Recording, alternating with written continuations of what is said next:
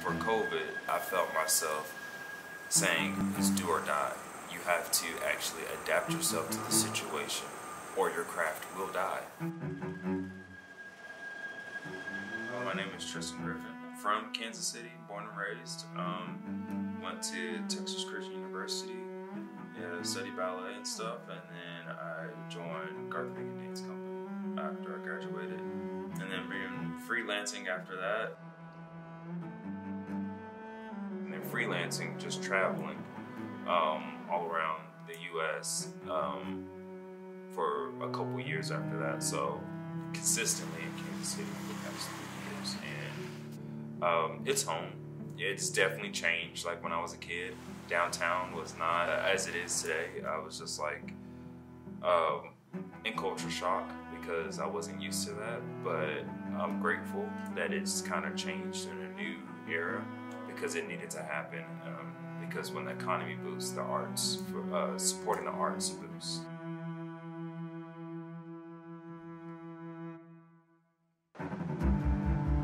So I started dance with my brother actually.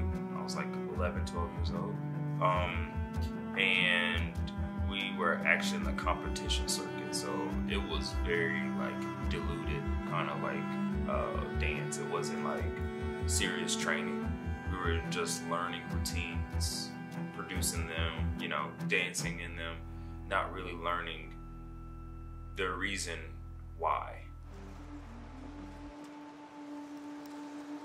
So it wasn't until like I was 16 that I started to say, okay, if I'm gonna do this, I'm gonna do it like the way it's supposed to be done. And to me, the way it's supposed to be done is knowing the reason why. I started doing ballet, jazz, modern. Yeah, that's when I was like, this is hard. This is really hard. There was something in there in dance that I still haven't found to this day in any other craft. I'm always thinking about it. It's always in my mind. I see it in everyday life. When people see a bird flying, I see how a bird dances, you know? So it's like things of that nature where my eyes, my brain works in a different way than yourself. I'm sure like as a photographer, you see pictures, you see moments. But for me, I see like how the movement flows in and out of something.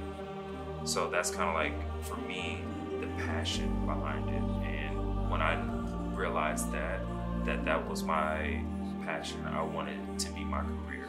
So I just started really, really training harder. I researched these people, very successful dancers, and I was like, okay, I want to be at that level.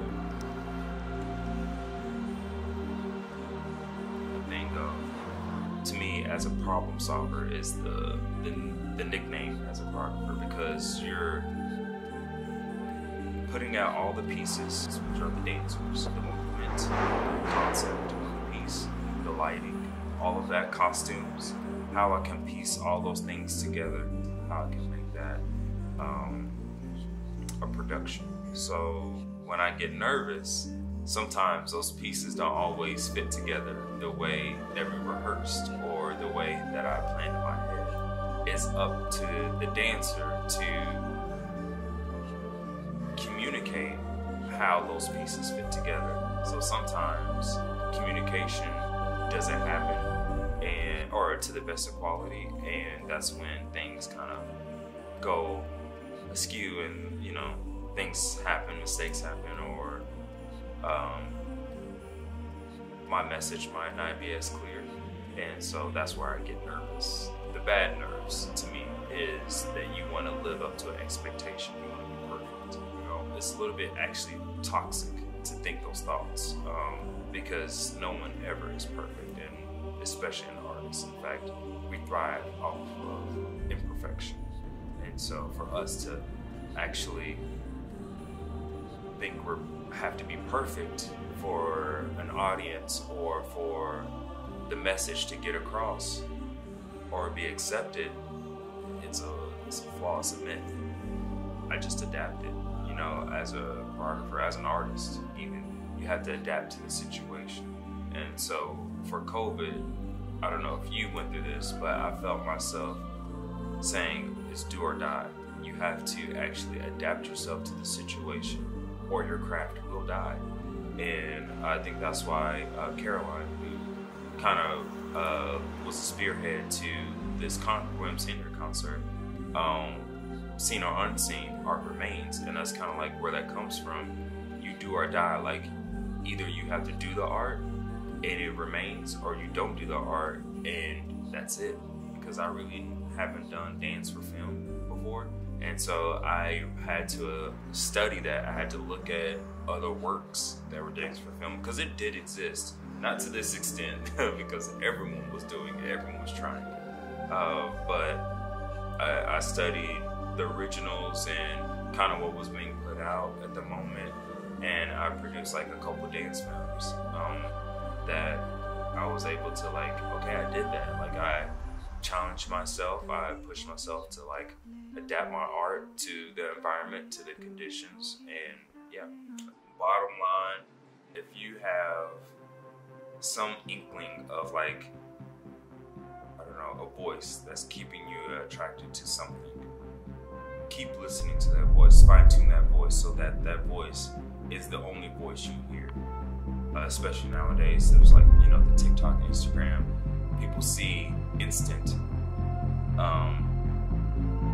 product, and that's not the case, especially in something like dance where you're doing it years and years, and something like photography where you're trying to find that image that says everything you needed to say. So my advice is just fine-tune that voice that you hear for your passion, your craft. You can fine-tune it and listen to it, make it bigger, make it stronger, and that becomes your voice as an artist. Your voice becomes your identity, and it's just you. It's your fingerprint, I guess you could say.